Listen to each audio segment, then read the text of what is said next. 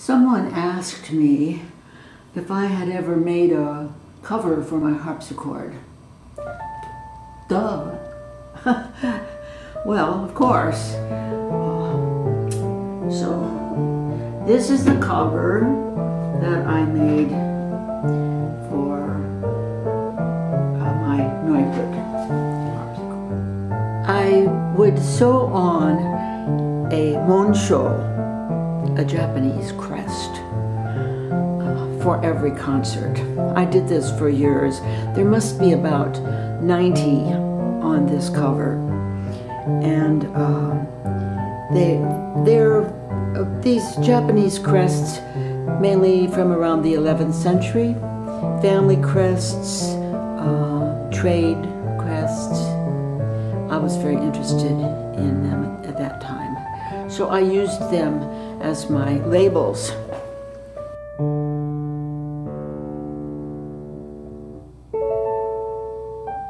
Sort of like labels on a trunk. They were almost all Japanese, and then on the back, this has had a lot of wear. There's about 95 on these and on this cover, and this wasn't even my main harpsichord after the 70s. So, but on the back then, I would write the date, what it was, how much I was paid, $35 for that one. So,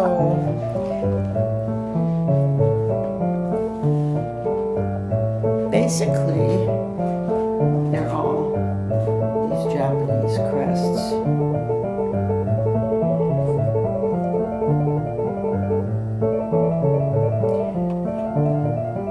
But sometimes someone would make me one. If I was at a festival or something, somebody made me this fancy little thing here with the tassels and the belt buckle. It works all right with the Japanese. I don't know what that was. That's all faded. See, this got a lot of wear. A lot of wear. This one was at the Cabrillo Music Festival. There was a fellow there that liked this ancient sign. It's not Japanese either, but I did that. But see how this is all worn. And then, of course, sometimes I was lucky and played with really illustrious musicians.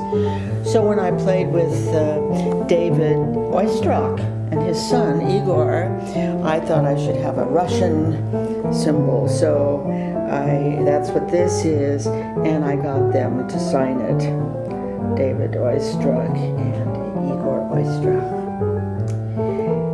And another signature on here is Tereza Berganza. It was really in a vulnerable spot. You can hardly see it anymore.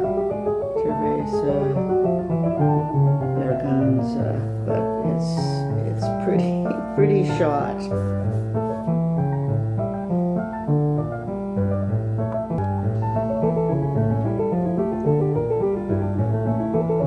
So that instrument, that's before I got my dowd. It was a double manual Neupert. Historic style instruments were just coming into popularity. So I had to get rid of this.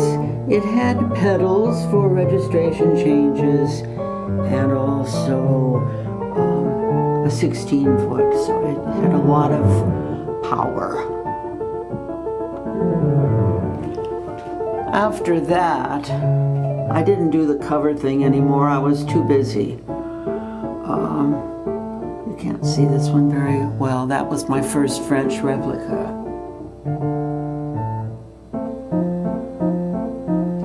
So those were the days. And this is the day. Thanks for asking.